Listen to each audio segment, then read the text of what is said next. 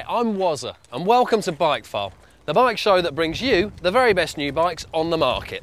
And I'm Paul Johnston, and each week we look at a different category of bike. This particular show is dedicated to monster trailies. Now the big issue here is pose or practicality. Some folk will argue that these bikes are piles of tat because they're next to useless off-road. But others will say they are the greatest thing since the wheel because not only do they make good road blasters, but they stand out from the crowd as well. Well, we'll be judging each bike in terms of value, style, practicality and performance, and at the end of the show, the one with the most points is quite simply the winner. So let's have a look at this week's contenders.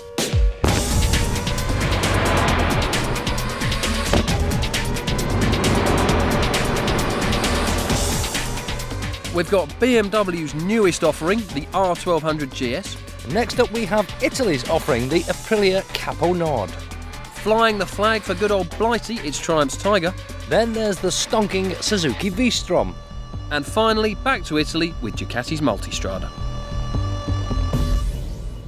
So those are the bikes that we have to play with this week. On then to our first test, which is going to be, Wazza? It's going to be the brand new BMW R1200 GS, which you've ridden and raved about. Everyone else I know has ridden and raved about, so I'm going to go out and see what I think. Well, you shouldn't let other people's judgment cloud your own, you know. True. Just go out, make up your own mind, but I'm sure you won't be disappointed. Well, I'll be ready to hate it.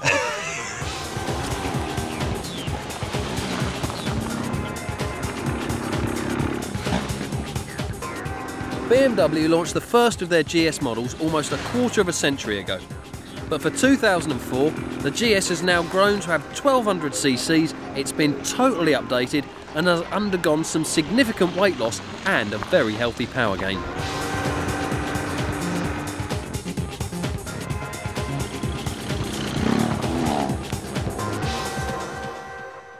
Just as Triumph excel themselves with their Tiger, so BMW show us what they're really capable of when they put their organised German brains to one side and cut loose to give us the GS.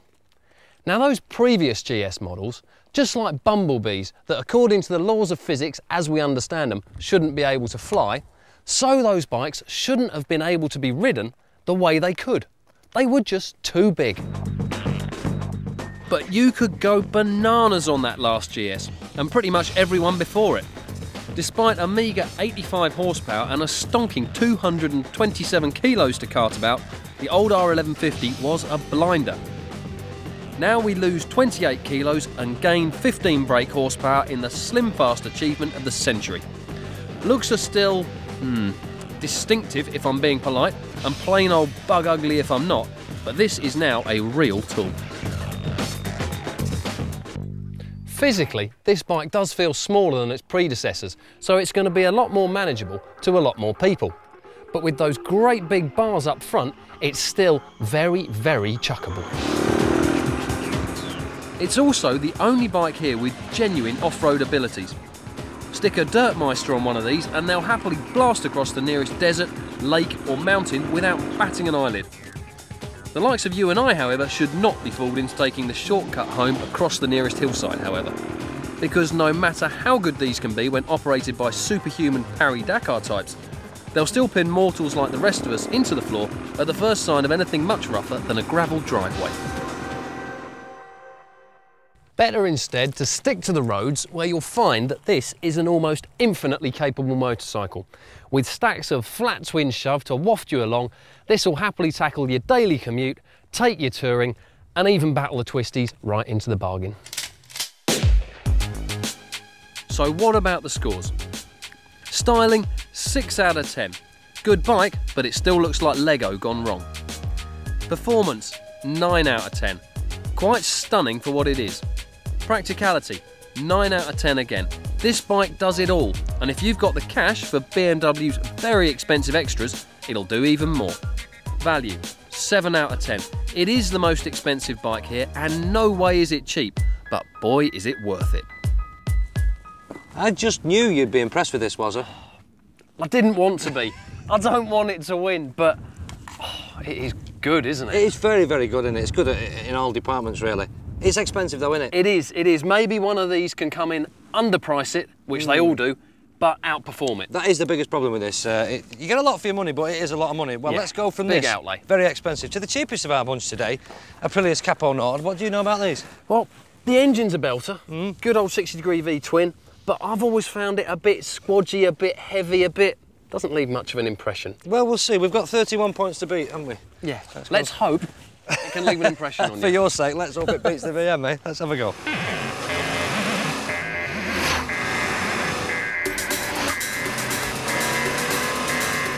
The Italian company has taken its Austrian-built engine, tuned it for more mid-range and less top-end, and produced a trailer to take on Honda's Africa Twin and Suzuki's V-Strom.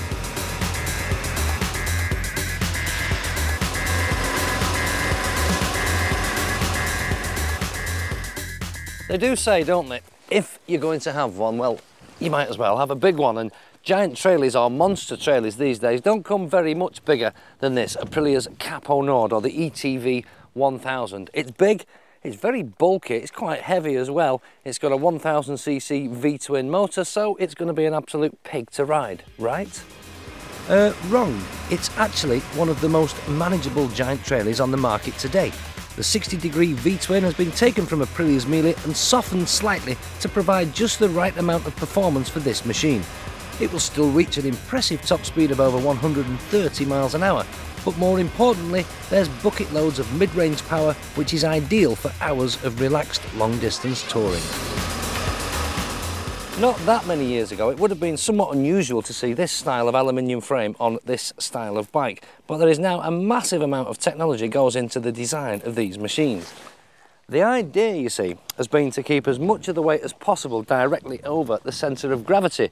So although this is physically a big bike, and at 215 kilos it's no lightweight, it actually feels very well balanced. It's not too top heavy, and believe it or not, it's very easy to ride. It's also very, very comfortable and surprisingly smooth for a V-twin, with very little vibration finding its way through to the bars and foot pegs. There's a reasonable amount of protection from the screen, and as a long-distance tourer, it's definitely worth some consideration. As for any off-road ability, I'd say forget it, unless you're prepared to work very hard. Loose gravel and dusty lanes may be okay, but it would be such a shame to get all of that nice Italian plastic covered in mud. Once again, we're down to style, which I know is a very subjective issue, but for me, it's not the prettiest bike I've ever seen. It's too angular in its bodywork, and I don't like the dashboard. It's too Star Trek-y style. It looks too fussy and too complicated. Also, there's no main stand on this bike, which I, again, personally think is a problem. But it is the cheapest bike here today, so it could score well. So, on to the scoring. Style is 6 out of 10. It's very pointy, but not necessarily in all the right places. Performance, 8 out of 10. Very strong engine with lots of usable power. Practicality, 8. A good level of rider comfort and ideal for long distances. Value, 8 out of 10. It's the cheapest of our bikes here today. Oh, that was close. Just 1 point shy of that pesky BMW. Yeah, it's a great bike, this. There's nothing wrong with it, really. It's just as we said, and as you said before I rode it, it's a bit big and lumpy, isn't it? Bit clunky. Yeah, style lets it down a bit, but it's the cheapest bike here, and in this class, it's very good value. Absolute bargain, and Italian, but how's about we go British now? Right. Next up, it's the Tiger. I've not been a fan of these triple engines. I know you don't mind them, but you know I'm not keen. I think in this it could be good, but the best thing, it's British, and the orange matches my flowers perfectly. Well, if you want to ride along the road with a flowered helmet looking like a right ponce, it's up to you, mate. I'm happy.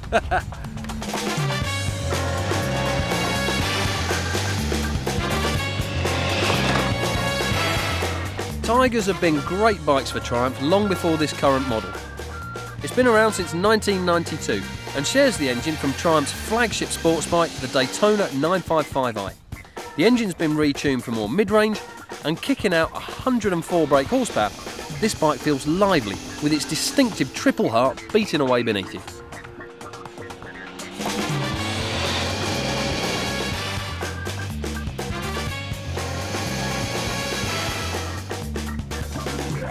I'm going to come clean here and admit that Triumphs haven't always been my bag.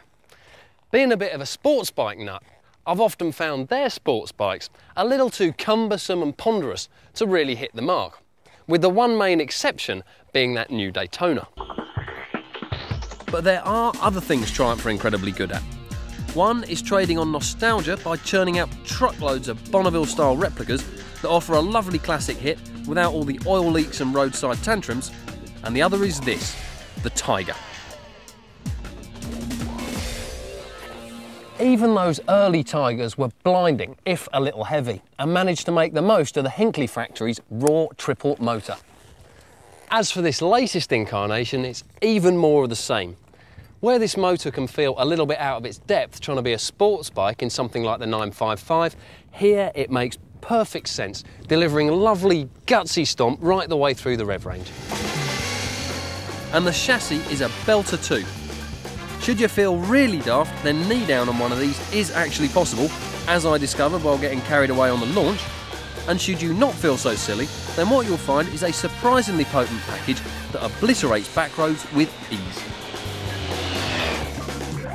Same story goes on with the brakes. They're sharp and strong without being too much of either.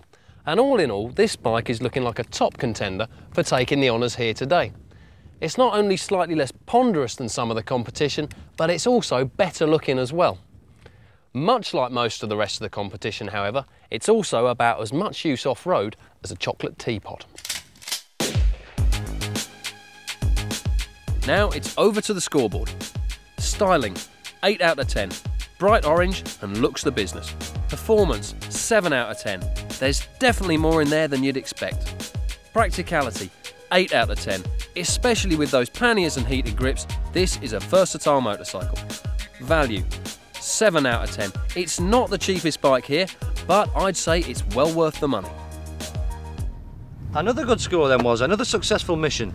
Definitely good. Love that engine. I know it doesn't quite do it for you, No, but I just really enjoyed it. It sounds like it's ready to explode to me, the engine. It's a bit too rattly. Can be in the sports parts, but in here, made sense. Panniers are now thrown in as part of the deal. Standard them, yeah. As are the heated grips. Yeah. You can't knock it at all, and you can fly the flag. I just wish I could have found a way of giving it 2 more points to get rid of that BMW. I couldn't do it. Well, the BMW is still in the lead. Will it still be there at the end of the show? Well, you can find out in part 2 when we'll be riding Suzuki's V-Strom and Ducati's Multistrada. We'll see you then.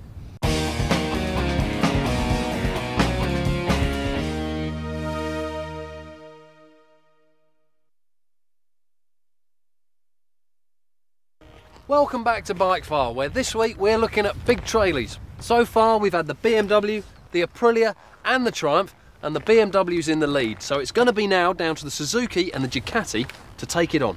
Which one are you going for first, Paul? We're going for this one, Suzuki's DL1000, the V-Strom. Ah yes, motorcycling's biggest spelling mistake. No, it's not actually, you see. No, it's not, because Strom is a German word. You're thinking it should say storm, shouldn't you? Of course it should. No, Strom is a German word which means power. So it's V-Strom, V-Power. I didn't know that. See, I told you this would be an education for you. Yeah, working with you certainly taught me a lesson.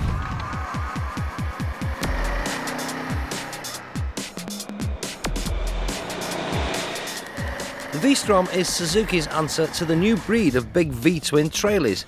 It's long, softly suspended and softly styled with good solid engineering and day-to-day practicality.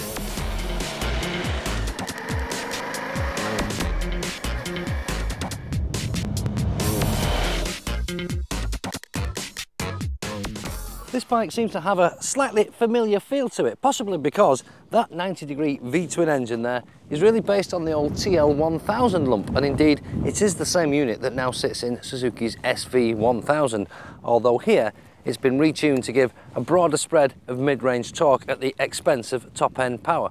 That said, it still feels quite lively and it's quite a responsive bike, and that broad spread of mid-range is just the job on a machine like this. The seat is 840mm above the ground, and sadly it's non-adjustable, so if you struggle with some of today's modern sports bikes, then you'll have no chance with this. Another problem, and some will agree it's a big one, is that you don't get a centre stand fitted as standard, although you can buy one as an optional extra. That simply isn't good enough on a bike that claims to be good at touring. You don't want the bike leaning over as you empty your panniers after a 500-mile trek across Europe. But let's get positive again and talk about the handling, which is fine. And that's it, it's fine. It's not fantastic, but it's okay. It does a job, this bike. The steering's all right, it's quite positive, fairly precise, goes where you point it and all that stuff. The suspension, though, is quite softly sprung, so it does fairly good job of floating you across most of the bumps and the potholes on the roads that we're on every day. But this essentially is a road bike. Okay, it's not opposed to the odd little off-road adventure, maybe along a dusty track or something, but really nothing more than that. It weighs 207 kilos, so it's lighter than some other bikes in this class, so maybe it could just about go where some of the others might not dare to try. To sum up then, this is a fine motorcycle to ride, but it's not perfect. Apart from the aforementioned seats and centre stand, the screen for me personally was too low to give any decent wind protection. Perhaps an adjustable one like that on the 650 version would be the answer.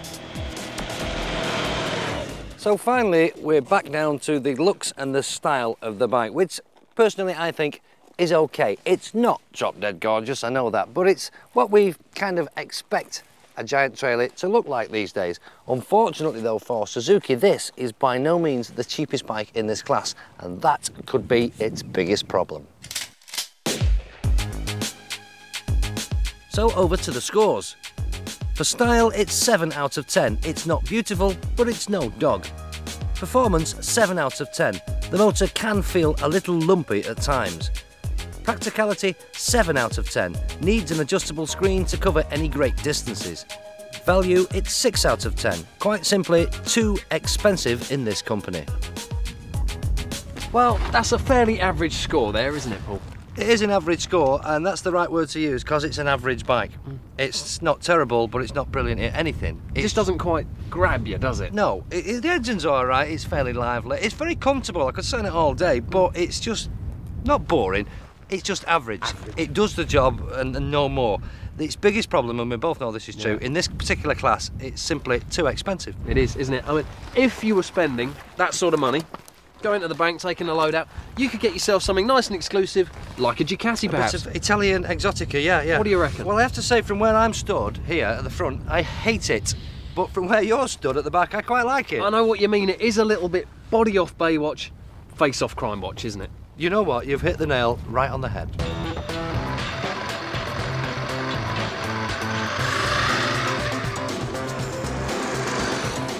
The Ducati Multistrada. It's a bit of an oddball name, but Multistrada in Italian means many roads. The Italian company has spent years developing this bike to be the right mix of sports bike handling with enduro style comfort. A real world motorcycle for real world riders, as Ducati would tell you.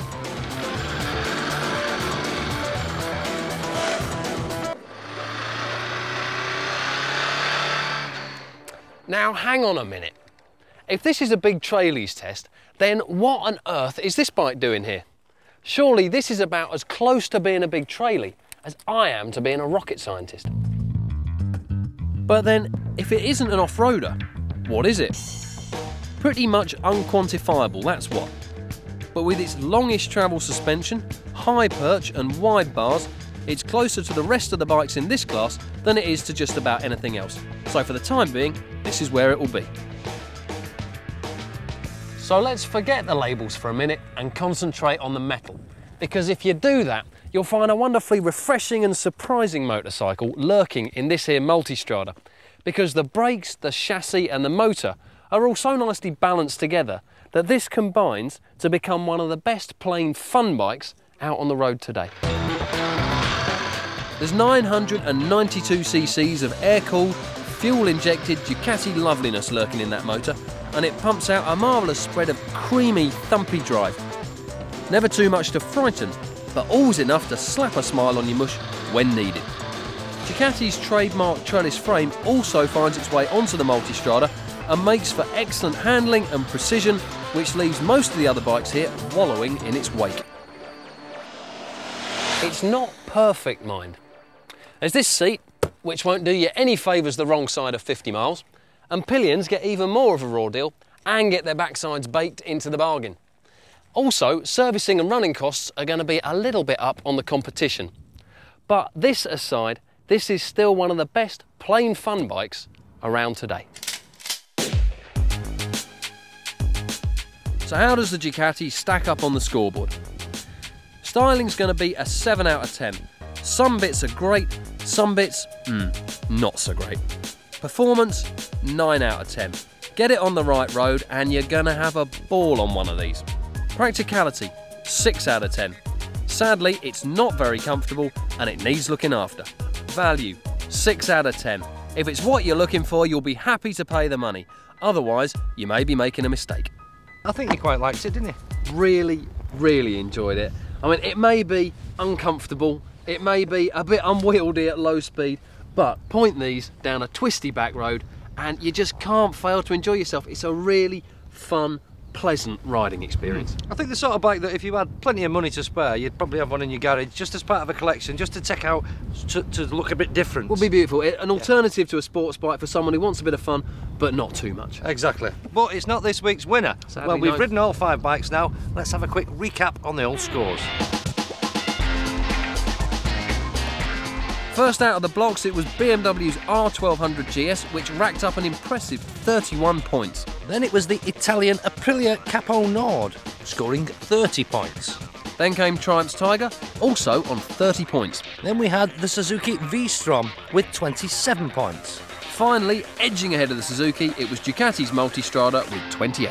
Which means the BMW R1200 GS has won our 5-bike test this week. Well, the BMW is our clear winner for this week, but there are just 2 things wrong with that result, Paul. And what are those, was there? Well, the first would be that it would seem you and I are in complete agreement for the first time ever. That's true, yes, yeah. And as well as that, the German bike has won. I know, you wanted to hate this bike, I know that. But, I mean, I've got to say, and we both agree with this, it's the best bike here. I know it's the most expensive, but you genuinely do get what you pay for. It's a class motorcycle. Every time I tried to find a fault, it came back with an answer. You just could do just about anything on that motorcycle. Well, it's great. We both love it. At least we're in total agreement for once. That's it for this week's Bike File. Join us next week when we'll have 5 more bikes. It's a cracker, isn't it?